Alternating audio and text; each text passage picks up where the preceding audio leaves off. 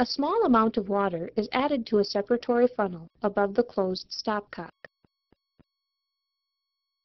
The stopcock is opened and then closed, introducing the water and then closing the system. Ammonia gas dissolves into the water, reducing the pressure in the system of flasks.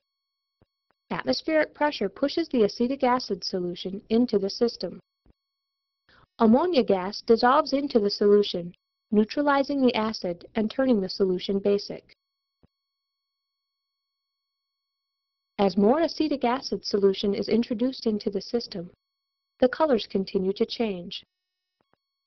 At equilibrium, the pH and therefore the color is dependent on the relative amount of ammonia gas dissolved in the solution.